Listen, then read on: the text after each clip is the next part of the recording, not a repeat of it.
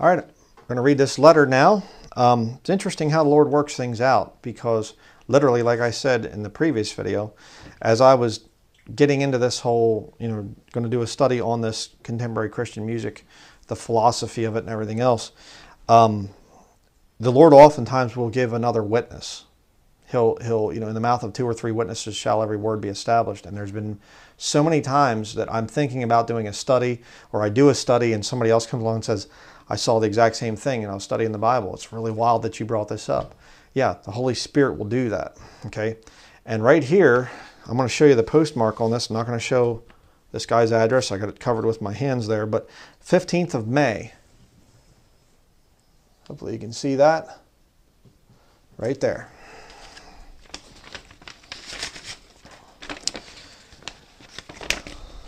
I'm going to read this letter. I'll have to omit some parts if there's anything personal in here.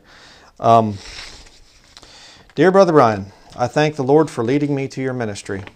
I have really been blessed by it. I'm enclosing a donation to help with the relocation of the ministry office, and thank you for that. Also, I am including my testimony. I love to hear testimonies. It's always one of my favorite things. I was a professing childhood convert from the time I was 5 years old. I grew up in a conservative Baptist family. My dad was a Sunday school teacher and later served as a deacon in the church building where I grew up. I was taught that you had to go to church. So I was in the Awana program, and looking back now, even in the mid-1990s, they were using New King James Version readings. I think that Awana, years ago, they were offered in 3 different versions: King James, New King James, and NIV. It's probably changed by now. That was many years ago, but we didn't know any better. The ecumenical stuff started creeping in, and when I got into junior high, we got a brand new youth pastor that brought in Christian rock, being like the world to gain the world, no repentance, and new versions. Exactly. Again, that's one of the big philosophies. One of the, just got to stray here for a minute off the point, or off this letter here. Again, what was the original philosophy behind the new versions? Well, in order to reach the youth, we have to give them what they want. We have to be like the world to win the world. See, Christian rock, Christian contemporary music was all about evangelism. Okay, now there's not one verse of scripture that says that you're supposed to evangelize the lost with music. Not one verse. Music in the life of a born-again believer is glorifying the Lord. Okay, that's what it's supposed to be there for. But we'll get to that in another thing here. But what put me off to the whole church thing was how fake everyone was. Cool. Yeah. Those of us that were raised going to church, we saw the fakeness. We saw the hypocrisy. We saw, we can all testify to that. That, there were problems, there were sins, and if the family was high up enough in the church and donating enough, if they were big tithers, the problem got swept under the rug. And it doesn't matter where you went to. Baptist, Independent Bible, Mennonite, whatever kind of conservative Christian type of thing. Doesn't matter. I started listening to classic rock. Notice how it happens? If you saw the other video, CCM comes in and you listen to secular music but ignore the words. It happens every single time. There was even an old contemporary Christian rock music. Well, I guess it wasn't really rock, but it was kind of a contemporary, I don't know what you'd call it, upbeat pop music or something, I don't know. But back when I was a young man, and it was Why Does the Devil Have All the Good Music? Is literally what the song was called. I don't know who sang it or whatever, been so many years ago, but the youth pastor brings in Christian rock, starts listening to classic rock. Same thing happened to me, exactly. Then I graduated from high school, went to community college. I started using chewing tobacco there and got drunk for the first time. I never really had any conviction of sin. About this time, my family left the Baptist church I had grown up in and started attending a more conservative Bible church. I would attend occasionally. Then I started working at an auto parts store. After a while, I started hanging out with some of the older guys who worked there, and they drank beer, so I started drinking with them. Then later on started smoking pot, all the while thinking I was saved because I had prayed the prayer. Then my parents and my aunt tried to get me to quit all the things I was doing, but I didn't want to. Later, I wanted to quit the chewing tobacco, but I didn't see how I could. Then I got fired from the job at the parts store and got a job at a different store that paid less. I worked there for a while, then my current job opened up at a car dealership. I was put in a truck to go to a town about an hour away from where I live to go pick up parts, so I get 5 hours a day alone. I was getting drunk and stoned every night. Then one night, about early March last year, I realized that this way of life wasn't what I wanted. I asked my parents to pray for me to get off the drugs and booze.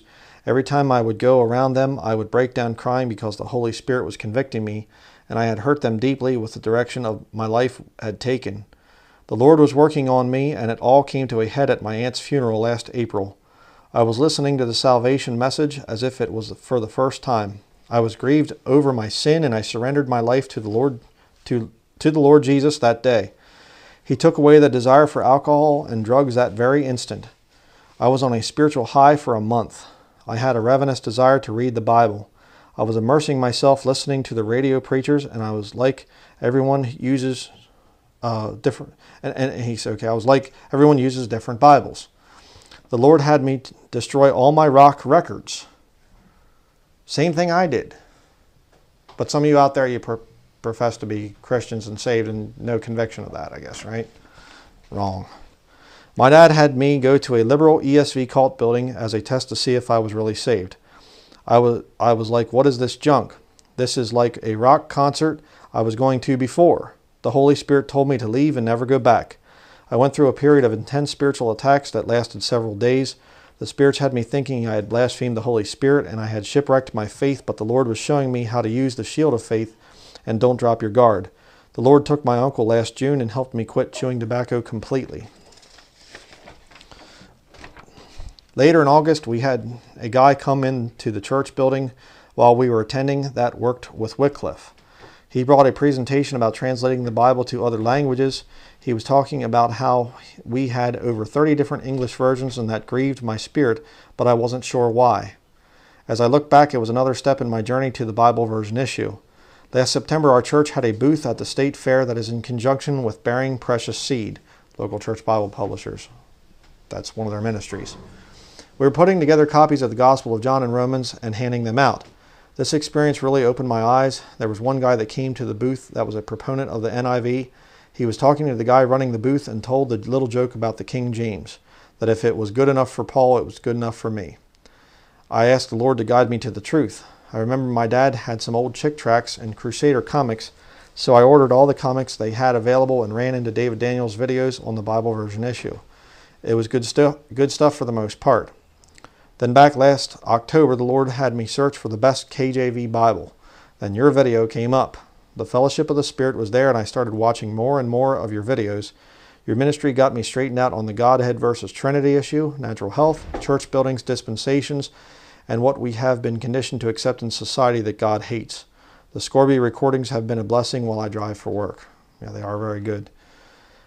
I am also glad that you don't shy away from the more controversial topics, i.e. interracial marriage, the pharmaceutical industry, baloney virus, etc.